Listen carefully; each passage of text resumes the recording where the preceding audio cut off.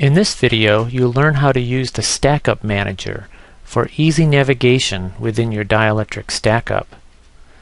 And you'll also learn how to group polygons with common properties into technology layers to help you maintain consistency. And for those of you who have existing projects without technology layers, you'll learn how to automatically create technology layers so you can immediately take advantage of this great new feature. One of the first benefits you'll notice when using technology layers, or tech layers for short, is what happens when you add a polygon to a project that already has tech layers set up. This is a center-tapped inductor that was imported from a GDS2 file. On the left is the 2D view, and on the right is the 3D view with an expanded Z-scale to make it easier to see. So watch what happens when I add feed lines to the inductor. For those of you who've used previous versions of Sonnet, you probably would have expected these new polygons would be lossless polygons. But notice that the new polygons were set to the same metal type as the rest of the metal on this level. How did it know to do that? Well, the answer is tech layers. One thing I should mention before going too far, though, is that tech layers are entirely optional. So if you don't want to use them, you don't have to.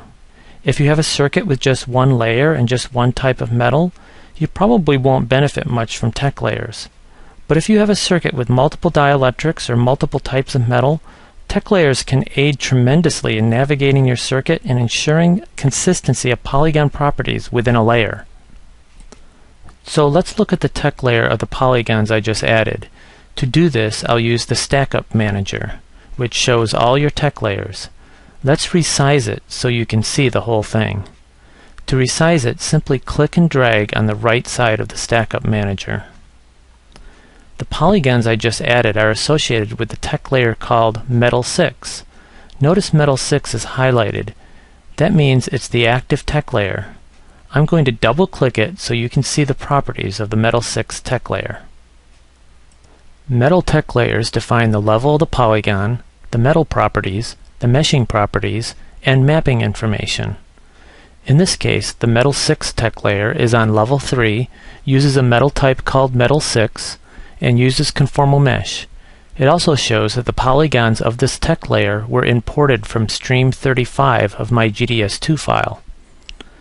Whenever you import a GDS2 file or a DXF or a Gerber file, Sonnet automatically creates tech layers by default.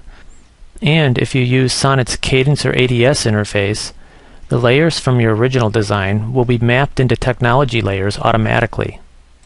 Now let's say we want to change the Metal 6 tech layer definition to use thin metal instead of thick metal. If the metal type is already defined, you can just select it from the list. In this case, the predefined metal is called Metal 6 Thin, so I select it and click OK. Notice both the 2D and 3D views show that the polygons associated with this tech layer have changed to thin metal. I didn't have to select the polygons, but just changed the definition of the tech layer. And take a look at the Stackup Manager. The symbol for the Metal 6 tech layer is now thin. This is because the tech layer uses the normal metal type, which is thin metal. Notice the symbols for Metal 5 and Metal 4 take up the entire dielectric. That's because they use thick metal, which is the same thickness as the dielectric. But now let me show you one more case where the metal is thick metal, but not the complete thickness of the dielectric. Let's go back to the Metal 6 tech layer by double-clicking it. And this time, let's create a new metal that doesn't already exist. You do this by clicking on the New button, and then typing in the new name of the tech layer. In this case, I'm going to say _1 micron. Set it to use the thick metal model. Type in the new conductivity and set the thickness to 1 micron, which is less than the dielectric thickness, and click OK and OK again. Now notice that the tech layer symbol takes up half the dielectric thickness. That's because whenever thick metal is not the exact thickness of the dielectric, the symbol takes up half the thickness of the dielectric. That makes it easy for you to know if the metal thickness is exactly the same as the dielectric thickness. And by the way, if the metal were just a little thicker than the dielectric, then the symbol would go into half of the dielectric above. Now if you look at the center tap metal, you'll see that the feed line is missing. So let's add a feed line to the center tap. To navigate to this level, I could use the level drop-down, just like previous releases, but I can also use the Stackup Manager to go there.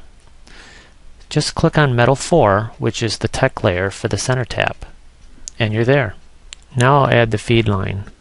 And notice once again that I don't have to tell the software to create this particular metal, because there is only one metal tech layer on this level. It knew what I wanted. Okay, I'm not sure if you noticed, but if you look at the 3D view, you'll see that there aren't any vias connecting the underpass to the main spiral metal. There's also a missing via in the back here, where the center tap connects to the main spiral metal. Another clue that something is missing is that the symbol for the via tech layer between metal 5 and metal 6 is unfilled.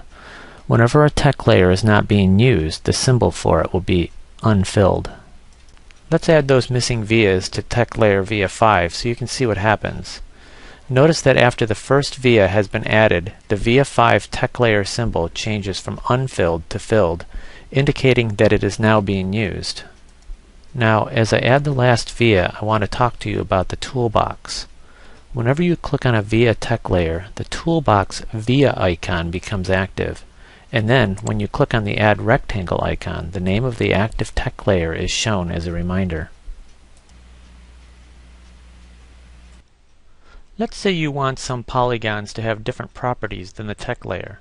For example, let's say you want to change these two feed polygons from using thick metal to using normal metal. There's several ways you can do this. The first way is to select the polygons and modify their properties. Notice that the properties are all grayed out and cannot be changed. This is because the properties are defined by the tech layer. But you can override the tech layer properties by simply changing them from inherit to local. This allows you to change any of the properties of the polygons, but keep them assigned to this tech layer. But just keep in mind that once they are set to local, changing the properties of the tech layer won't change the properties of these polygons. The second way to allow for exceptions is to just create a new tech layer with the new properties you wish. Just right-click on the Stackup Manager, select Add Tech Layer, type the name you want for your new tech layer, and select the properties you want for your new tech layer. Then you need to assign your polygons to this new tech layer. Just don't forget to make sure that you set them to inherit, or their properties won't change if you change the tech layer definition. So you might be wondering if there is a place where you can see a summary of your tech layer definitions. This is found using the menu Circuit, Technology Layers. It shows you all your technology layers, even those that are not being used. This window has columns that are sortable, so you can sort by fill type, for example. And you can also change the definition of the last column to show some other items of interest, such as number of local polygons for each tech layer. Notice at the bottom of the window there is a field that tells you how many polygons are not assigned to tech layers. This is useful in case you are worried that you accidentally set some polygons to not use a tech layer. So one last tip before you go. What if you have a project that doesn't have tech layers, but has all the dielectrics and metals already set up? For example, a project from an old version of Sonnet. So let me delete all the tech layers from this project to show you. I right-click in a blank area of the Stackup Manager and choose Select All Tech Layers, then press the Delete key, then answer Keep so your polygons aren't deleted. So now I have a project that has no tech layers. I can then simply right-click in a blank area of the Stackup Manager and select Auto Create Tech Layers. It's that simple. Notice that the unused tech layers don't get created this time. That's because Auto Create looks at all the polygons in your circuit and creates tech layers based on what it found. Thank you for watching this video on tech layers and using the Stackup Manager. For more videos, go to sonnetsoftware.com/video.